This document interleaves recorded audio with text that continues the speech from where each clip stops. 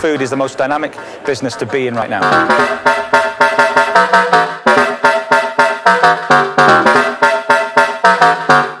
What's hot on the menu?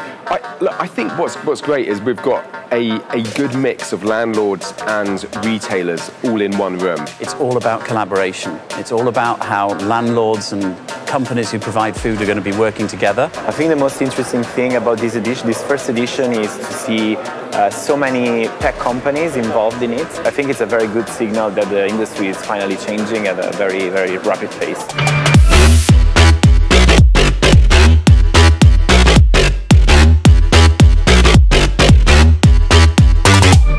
It's the same answer as the last 30 years. You build something amazing, you put it in the right place, and people will come and they will absolutely love what you do for them. Yeah, so I think it's all about the data and the capacity of the food players and malls to use this data. There's lots of things coming through on how we can interact with the customer a lot quicker, a lot faster, and how we can make the experience for the customer much more engaging.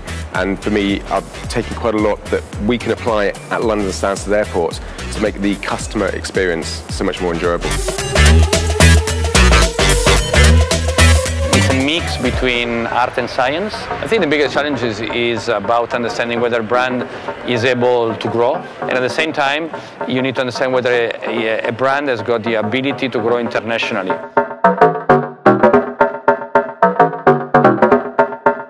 I think food halls are the hot thing right now because of two things: the quality and variety of the food. And the general sort of standard food courts can't compete with the new generation of food hall, I don't think.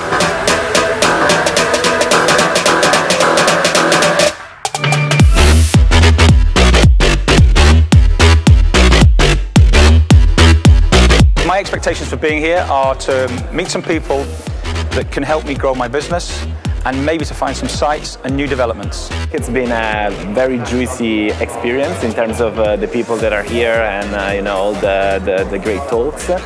Food is love, love, and love.